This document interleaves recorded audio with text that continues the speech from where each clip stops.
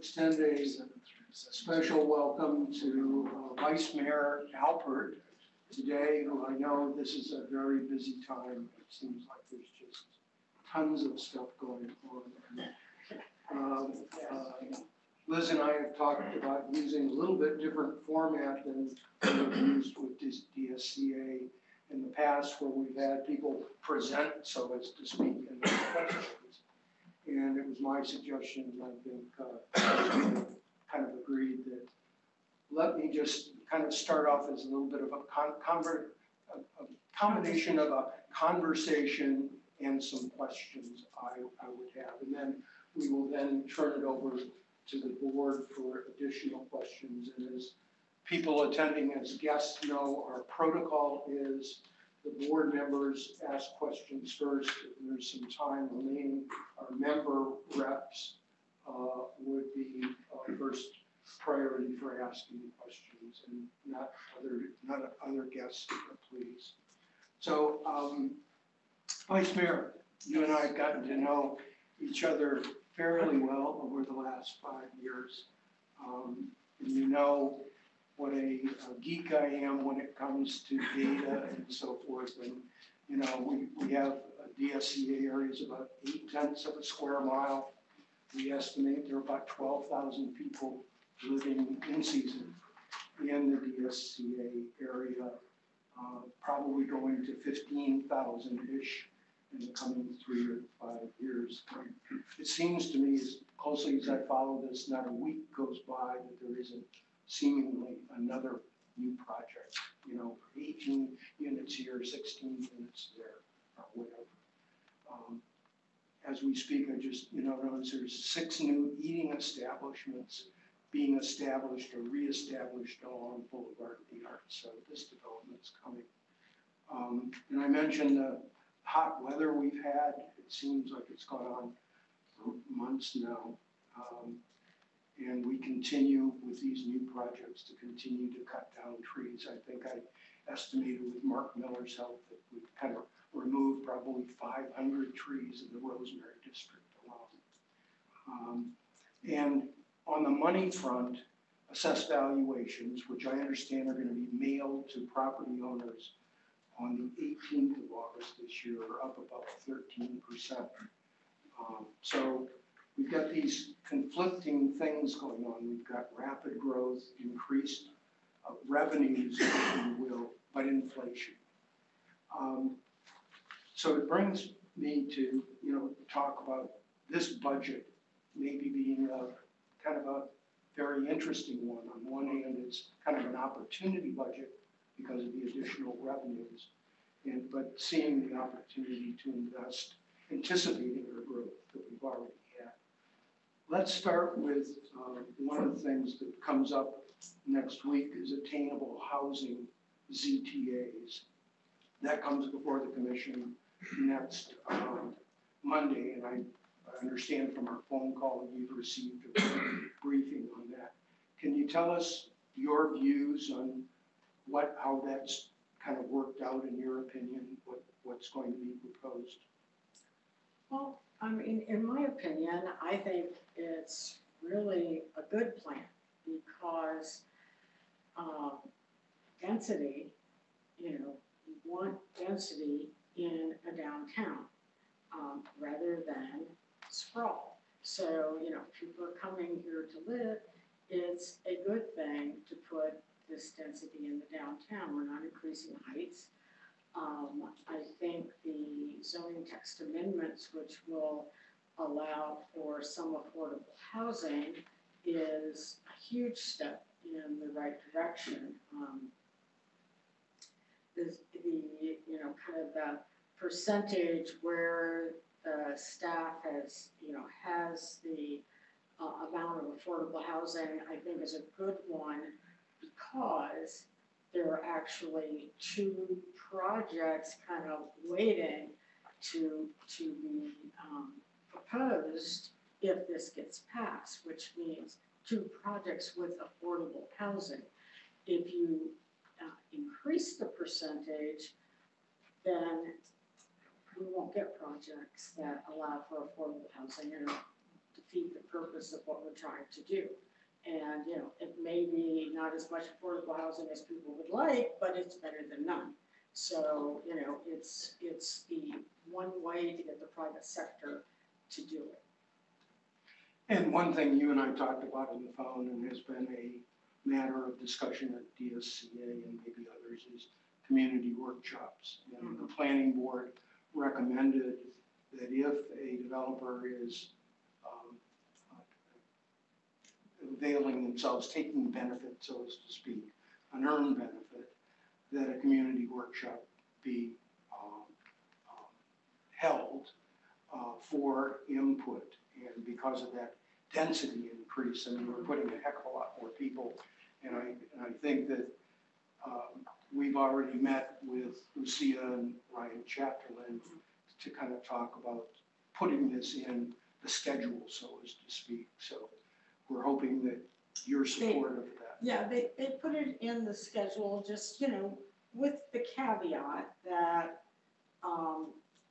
if they're meeting the zoning criteria, you can't say you can't do the density, you know.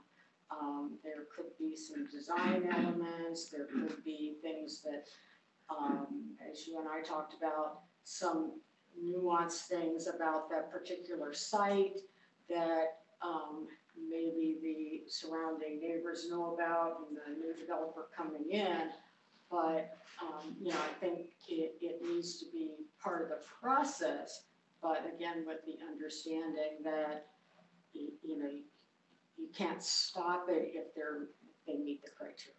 Sure, we understand that it is still administratively approved. Right. Moving on to restaurants, bars, and nightclubs. Those ZTAs are working their way through the system. And one of the things on the table now is to make sure that there's harmony between any modified sound ordinances and that. So they may be slightly separate, but there is some interrelationship. And do you know where the sound ordinance stands? I haven't gotten any information on that. Yeah. I think when we would observe some of the tricky things here are rooftop bars, which are becoming more and more popular. We have had some less than ideal situations we know already with our innovation. Right. Turning to streetscape, again, quality of life.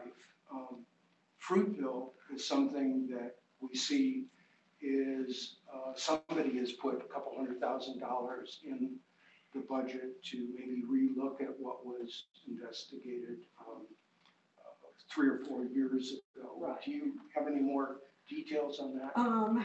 Well, I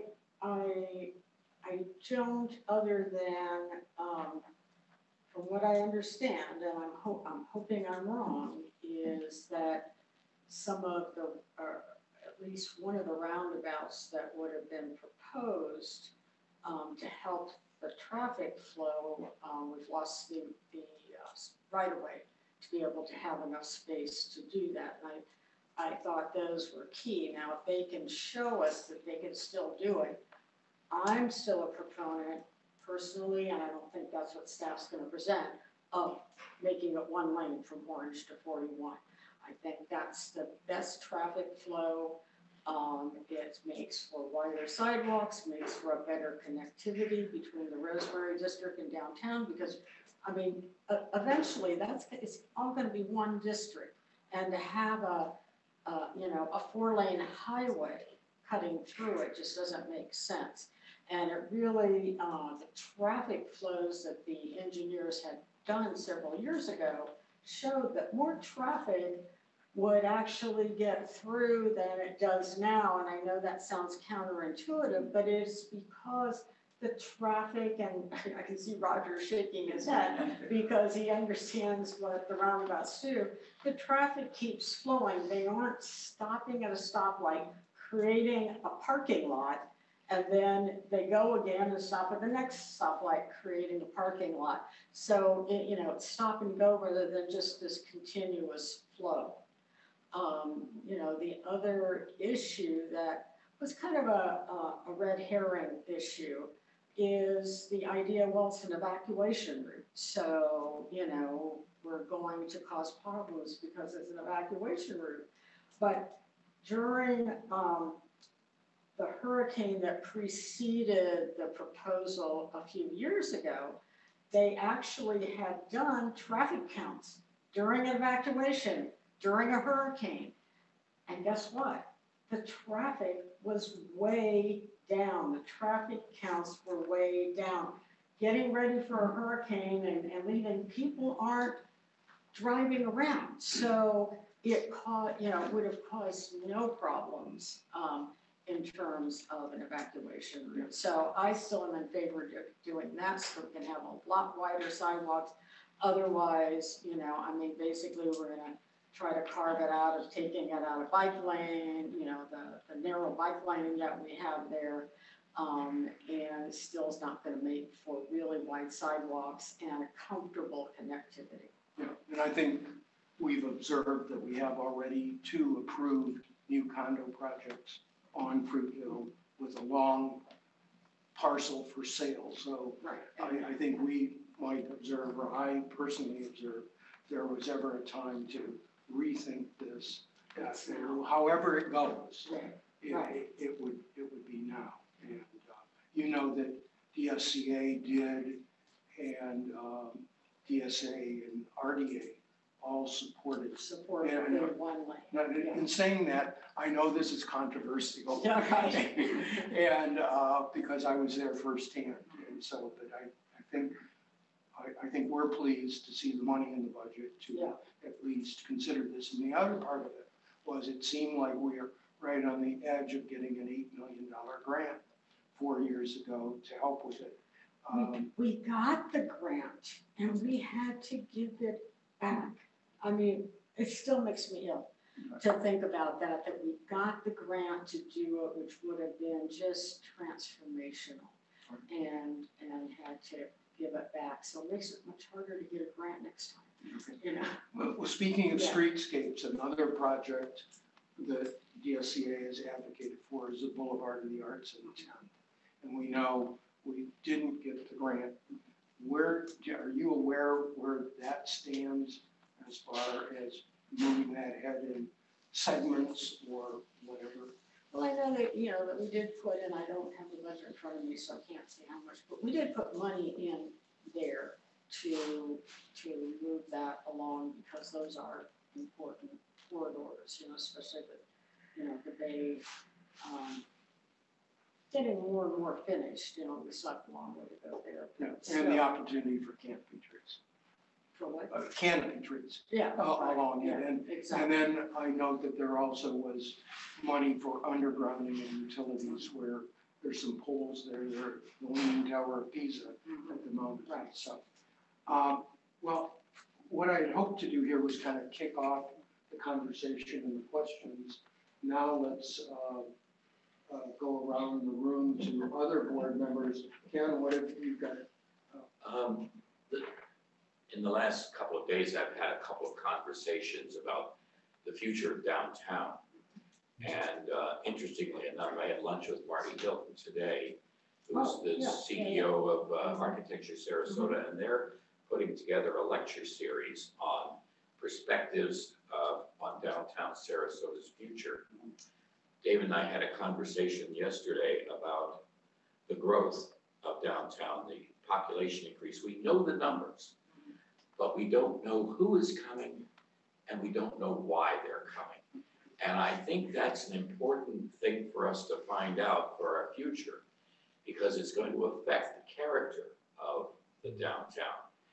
Do you know of any group in Sarasota, including the city administration, who's doing a study of who is coming and driving the growth of downtown, as well as the increase in real estate values or costs? I don't, but I wonder if the Realtors Association. I think that's a good start, yeah. Might have an idea. So I think it's an important question that you guys need to ask in your discussions about the development of downtown. You know, who's coming and why? Right.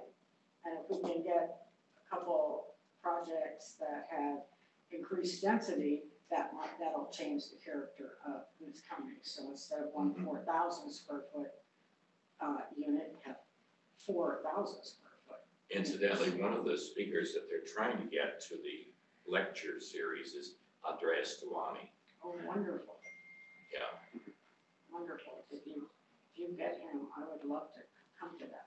Well, it's transformational, and what he did, what he gave us in the new Great. urbanist code was transformational for downtown.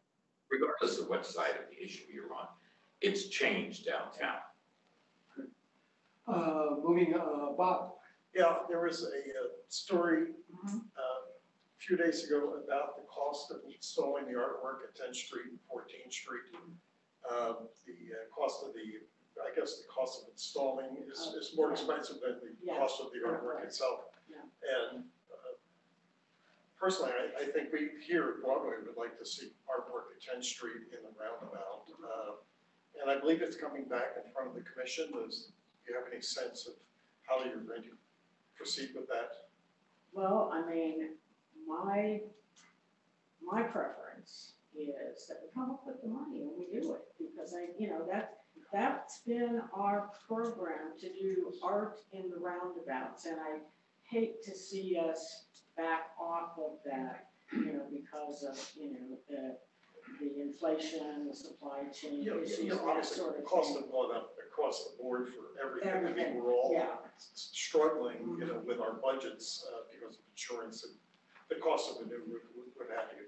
And installing that artwork somewhere else, it's still going to cost some money to install it. Somebody's, you So have to let's put put it in the, the round. yeah. Can You I have ask to a put it second? on something. Sure. We just received today from Kibbley Horn, the zoning changes for the Bay Park. There's going to be a community meeting August 15th. But when, I know the answer, I believe, but I know people here are concerned about Centennial Park. Are there any planned structures for Centennial Park that you know of?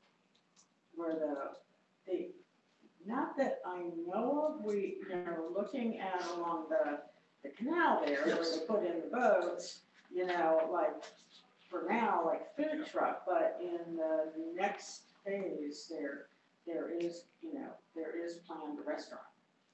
It's on the south side of 10th Yeah, Street. right, But, right. the Centennial Park, which is primarily parking, I think they're going to extend the parking there. But, Right. and I haven't seen, and I sort of track it pretty closely, any plans for any structures in Centennial Park, No. parking garage or anything like that. Unless unless But that would have to people have go, been talking about it, haven't, brought it forward yet, but, the idea is to make it, kind of improve and expand a little bit the boat launching Exactly. area, so that boaters have a little more movement. there's always concern that there's Yeah. going to be a 16-story parking garage, which concerns people here. Yeah. Thank you. At least unless they're planning to do it later, I don't know. Patrick? Yeah, but just to follow up a bit on the Bay Park question there. So as it's being built out, is the commitment to keep the pedestrian walkway around the channel as they start building all the concession areas there?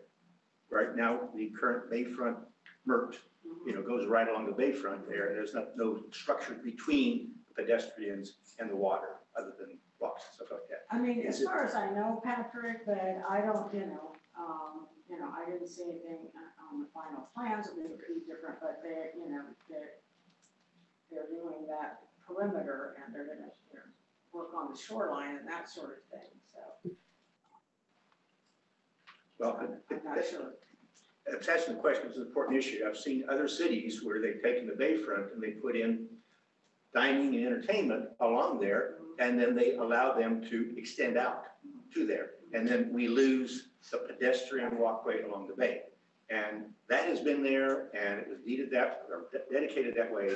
And I'm just asking if you will continue to support keeping the pedestrian pathway close to the bay. Well, there's That's some practical. plans to put, restaurants all along there anyway, you know, that's just the corner, kind of the south of the canal where the boats launch, and, you know, just that, you know, making that row kind of a restaurant row.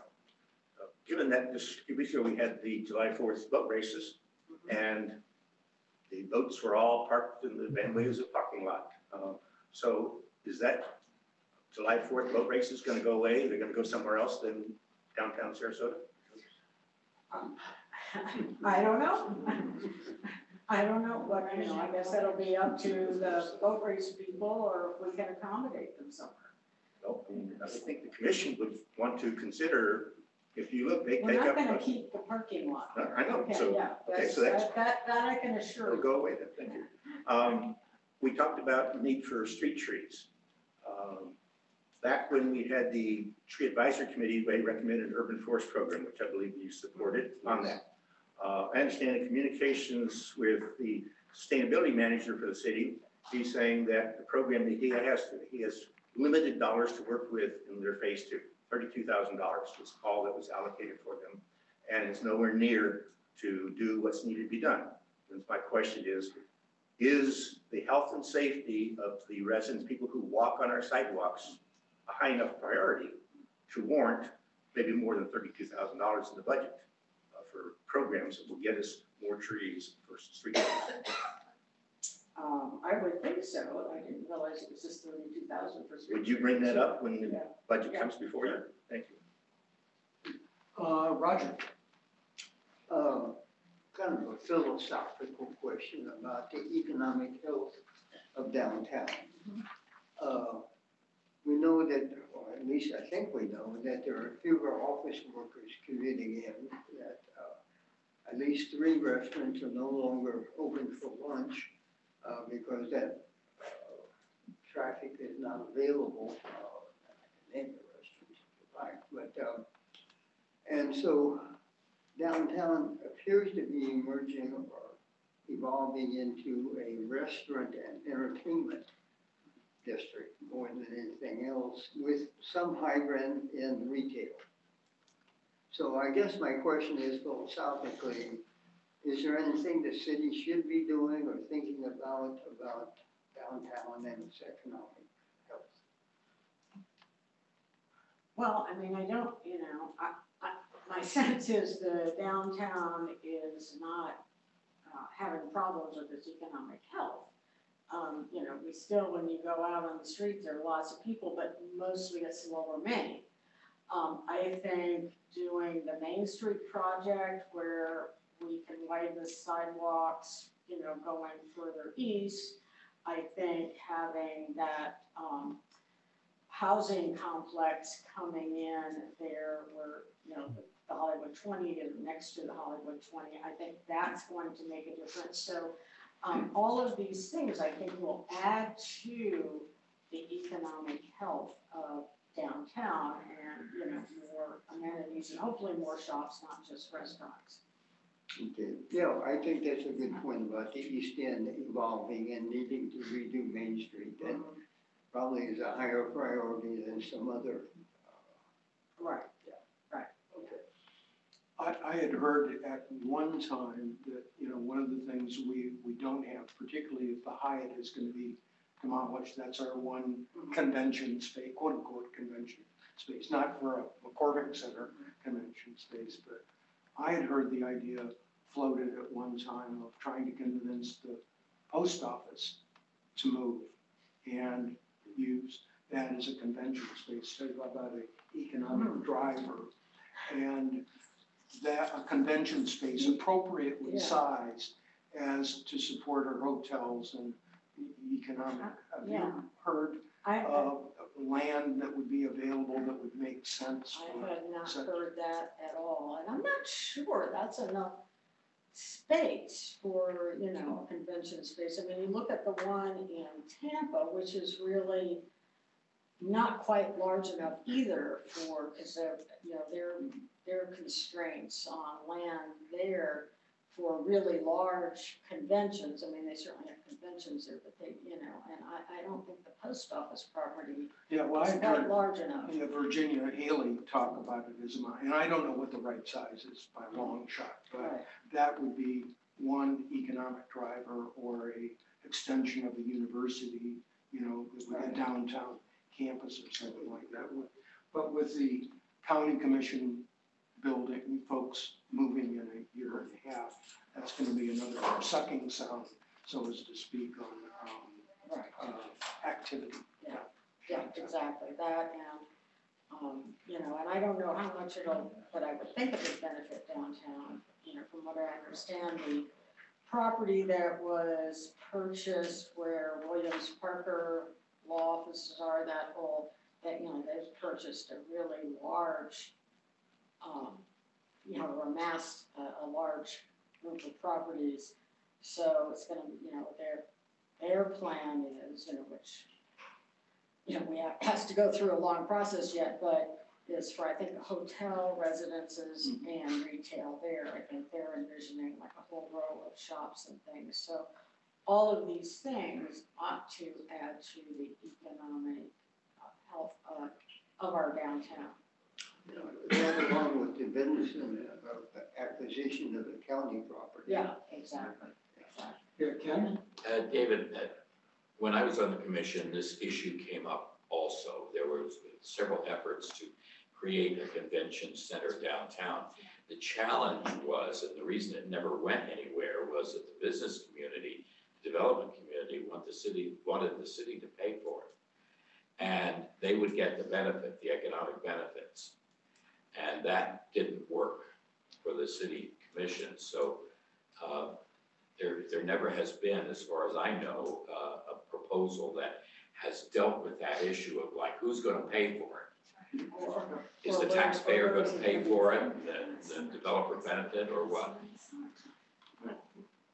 Okay, we got, Peter, anything down this way? Member reps, Victor. Mr. Alpert, my name is Victor Lintier, and I represent the Boulevard. Which one? Victor, I represent the Boulevard, Oh, okay. which is located. Okay, yeah, I know where you're from. Okay, Yeah. thank you. I think we've met before in the past. It's Yes. a pleasure to meet you again. We recently found out that you're our representative. And- No one.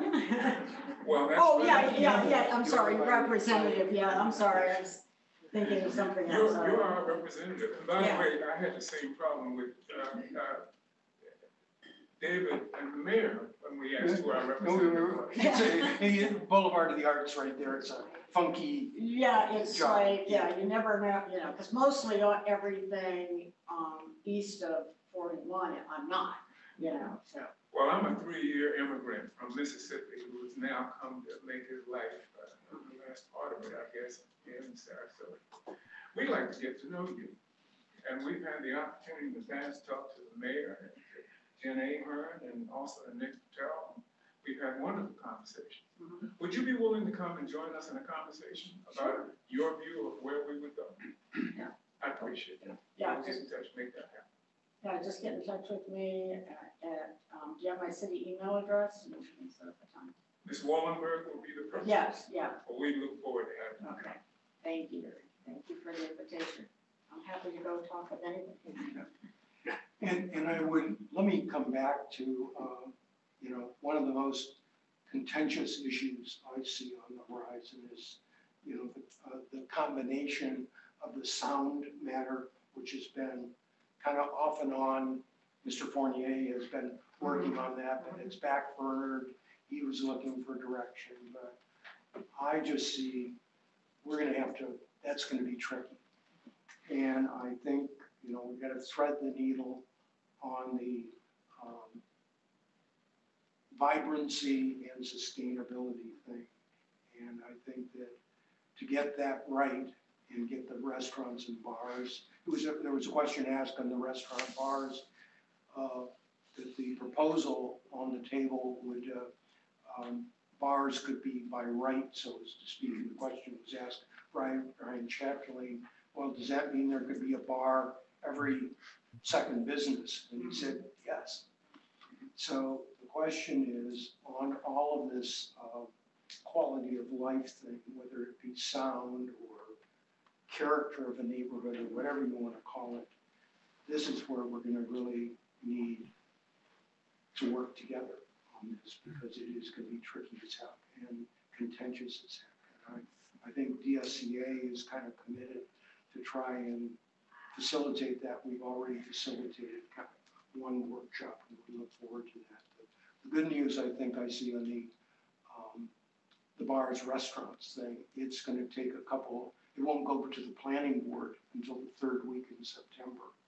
So there's, you know, some time there before it comes to the commission. I would ask for your support in trying to find that, that balanced way of addressing this and finding the right templates. I think I saw some emails today of, hopefully on some of this stuff we don't have to reinvent the wheel. There are things we could, dare I say, plagiarize, and you know, to keep our city a special place, special space, as somebody said, not just another space in Florida. Jim. Hi, Liz. You can answer. Liz and I go way back. I think I donated to your very first campaign, and we're still friends. I represented Joel this time around, and my big beef, you probably know, is the sidewalk clearance on Main Street. I have petitioned Mr. Robinson, I have petitioned Nick, and just about everybody else about the congestion on Lower Main. And in their wisdom, you were on the board, led by Hagan, they narrowed the clearance to 5 feet, 5 feet from the edge of the building. But there is still no enforcement. There is still a keyboard player there who sticks out, and then further he puts his bucket for tips. And people are tripping on this stuff, and absolutely nobody is doing this. He's never been cited, and he's there every single day and every single night. Is there something that you can do about clearing Lower Main, giving us, you know, I wanted 7 feet, but we don't even have the 5 feet. And it has to be from the building edge. He is against the building, so now we're squeezed in a gauntlet between them. It has to be from the building out. That's Well, isn't he in the alcove there? But well, so part he's of him is in the yeah. alcove, but it's from the building edge out, and he sticks out about 3 feet with his piano keyboard. Now, when he was playing in the apron across from the ice cream store, because it cuts out into the parking spaces, he's clear of the traffic, but then he keeps moving back and cluttering the traffic. So the congestion on Lower Main is intolerable, in my opinion. Could you do something about that? Thank you. I will look at it again, Jim, but I do have to tell you, you're the only person in the entire city who ever complains to me about that. You know, because like if you go out and sing, Does that make it? I can't walk by. Does that make it Absolutely. illegitimate? I mean, but who do you complain to? Because nothing ever gets done. Okay, well, You know, nobody else has decide ever that. mentioned it to me. Okay. So you said put up a can of worms. Jeez. Okay, Cheryl? First, on that issue, I have a friend, disabled friend, who's on some kind of committee for disabled Oh, yeah, the people. disability. Disability, Yeah, right. and his, he has complained about it because his wheelchair cannot get down Lower Main. Because it doesn't fit, Because it's less than, it doesn't fit through there? Well, he has to be the only one going he down has at to that be time. the only one No going, traffic and going you up. can't have two-way traffic. Everybody has to see him. And And stop. anyway, so there should be some comment coming from this group. Okay. And I agree with Jim. But what I wanted to ask you is that, and I probably should know that, I'm Cheryl Walker from 100 Central. Oh, okay. I should know this, but you said you weren't going to have any really high-rise buildings, but what is the status of the building across the street from the parking garage? The Obsidian, It's still working its way through the process. I don't know where it's gonna go. Going to planning. It's, it's administratively approved or disapproved. And then my, my guess is no matter whether they approve it or they disapprove it, somebody's gonna appeal it, and then it'll come before the planning board and the city commission. So there's still a ways to go with it, but. What's your personal opinion? Well, my personal opinion is I don't know yet, because if they're following the zoning, doesn't matter what my personal opinion is, if they're following the rules. I think I would feel better personally if it were housing lots of people, not 14 families, truthfully, and I haven't, I would feel better if it had retail all across the bottom, So, I want to see what the final product is that comes before me before I weigh in on the whole situation. Thank you.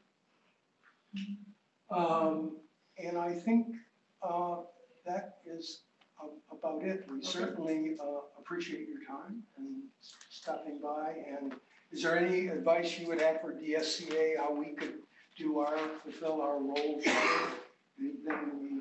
I think you guys do a great job, so, there's nothing, nothing I can approve, and David's little statistics, I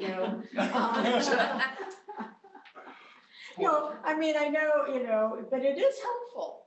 It is helpful because it gives us a better picture of what's going on. So, I think this is a really involved group and so I do take, your opinions seriously because I know you're people who are involved in the community to make things happen. Can I ask one last question? Yes. One last question.